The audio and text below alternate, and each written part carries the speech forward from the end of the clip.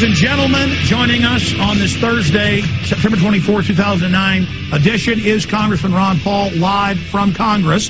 Just got done with a vote. We just interviewed Congressman Grayson in the last hour. Great to have him on the team fighting the private Fed. Congressman, it is great to have you, sir. Thank you. Good to be with you again. I want to get in the final segment into your book coming out in the Fed, but first, I've got the Times of London, the London Telegraph, AFP, dollar under scrutiny at G20 summit. HSBC bids farewell to dollar supremacy. They say the world is now going to move away from the dollar. They're announcing global governments. President Klaus, your friend, you've been over there to speak as a guest of the government, is saying this is global government at the UN yesterday. So people are waking up, but now the establishment is making its move. Can you speak to what's happening with the dollar? Well, the dollar, of course, today bounced up a little bit, but that's just temporary because of some announcements. But the dollar is in bad trouble, and they know it. And a lot of people ask me exactly what's going on at the G20 meetings, and, of course, there's a lot of announcements. But I think the really big stuff that goes on at these meetings is behind the scenes, and there are no announcements. My guess would be that behind the scenes they are really making the plans for what's going to replace the dollar reserve standard, because they're sick and tired of us getting a free ride. We get to print the money and get to spend it, and they're supposed to hang on to it as if it were gold. So, but they're planning on something else. But they have a job in front of them, because it's not easy creating another fiat currency. Usually, when a government ruins a currency, they go back to something more sound and back their currency or make gold, silver legal tender. They don't want to do that. That's why I suspect they'll move in the direction of just a new world order. And I hear, and I've heard Obama recently use that term again. They got to have a new world order, and they've been working on that for a long time. And I'm sure they're not worried all that much about a crisis coming, and they might look at it as an opportunity, for promoting their cause, and that's what we should be concerned about.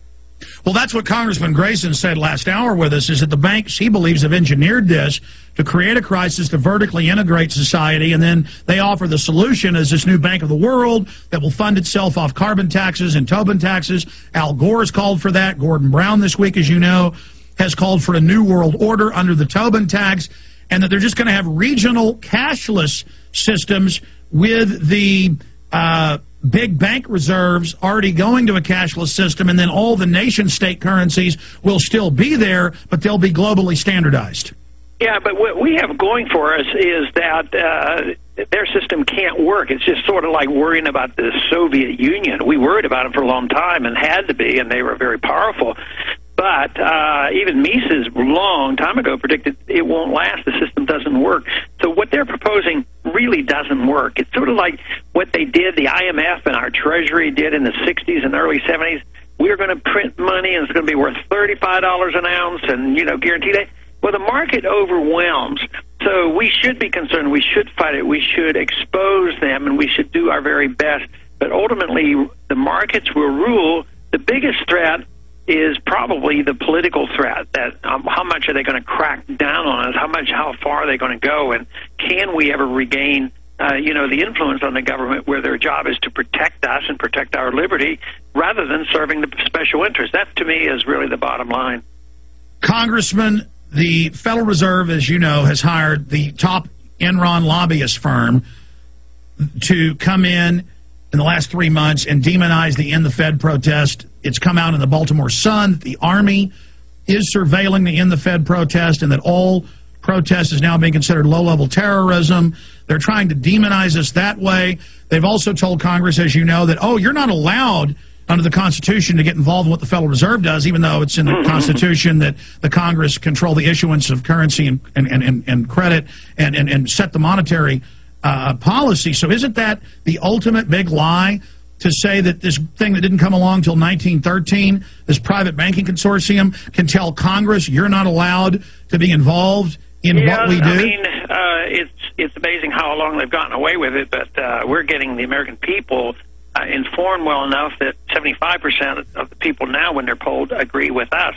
I think it's interesting. I can give you a little tidbit about tomorrow, and maybe Alan told you the same thing.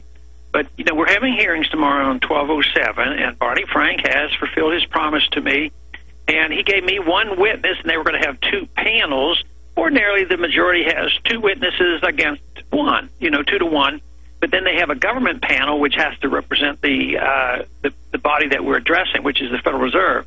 They were supposed to have three people testifying. Only one has agreed to come. On the second panel, where there were going to be two in opposition to 1207 and my one pick, those two canceled out too. So they're down to one person that came to testify against the 1207, and I suspect it may well be that they don't want to even be out there, really chopping at the bit. They might work behind the scenes behind us, but they're not interested in taking us on in a public forum. They don't want to give any attention to it. They think it may be covered by the news networks. Yeah. Ed Bernanke or somebody like that is there, but it's too late. As you've said many times, the momentum is now beginning to shift. The people are like, why can't we audit the Fed? They're realizing that the real power structure, the real government, is the private, run-for-profit Federal Reserve. And I meant to get to this issue of the hearings. Can you talk about what's going to happen tomorrow, and then how you see the process unfolding in the months and years to come in bringing this corporate private banking dictatorship to heel? Well, I think tomorrow's hearings will be pretty bland. That would be my guess. Probably not much media. But we'll get a recording of it, and Tom Woods is a good economist and historian from the Mises Institute. He'll be testifying for us. And he will have a very good statement, and he's a very bright person and knows, how to handle a debate like this. Barney Frank will probably be not antagonistic nor derogatory toward the bill, and he will try to publicly pacify the people who are concerned and worried about it.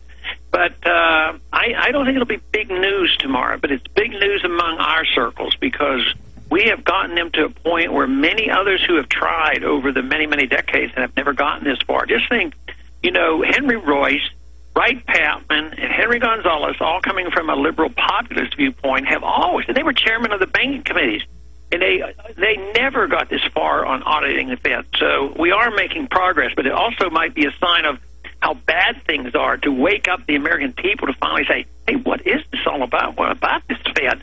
So I think it's the crisis that we're in, as well as the time has come around, and I think our communications are so much better with radio talk shows like this, as well as the Internet. This has really spread a message among people. Today I just walked out of my office. I was visiting with one of my constituents, and I had a young guy came out from his college. He was from Arizona, and his biggest issue was the Federal Reserve. And I think my constituent looked at him and said, wow, he was so impressed. Some college kid from Arizona State came up, and he was fascinated, with the Federal Reserve. So we are making progress.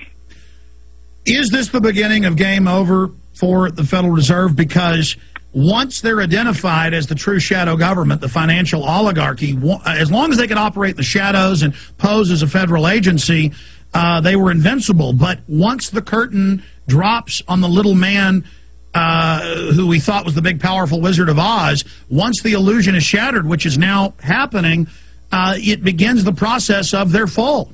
I think it might be beginning, but I don't think we're very far along, because I don't think they have yet begun to fight. I mean, they are going to be tenacious. Look at what they've done with the lawsuits under the Freedom of Information Act. They are resisting. They're fighting it. Those court cases are going to go on for years. They're going to fight this. They're going to resist and argue about turning over records. So it's not going to be real easy. I think what will happen when you have a dramatic change will be when the dollar quits working. I just think they're going to fight us tooth and nail, and it's going to be very, very difficult. They'll find the ways to further imprison people who demand that they use silver and gold. So I just think that it'll be runaway inflation, high interest rates, where the American people will say, yeah, I think we were told about this Federal Reserve, and we need to do more. And then they'll lose all credibility. And besides, printing the money won't help that much. The more they print, the worse it'll be. Right now, they printed a lot of money to try to patch the system together. And in some ways, they have patched it together, but they dumped all the bad assets on the taxpayer. You can't have a wealthy country by doing that. That has to have bad results. But when the dollar collapses, there's nowhere else to go. Congressman, I don't even pretend to know what's best to suggest you do tomorrow in these hearings. But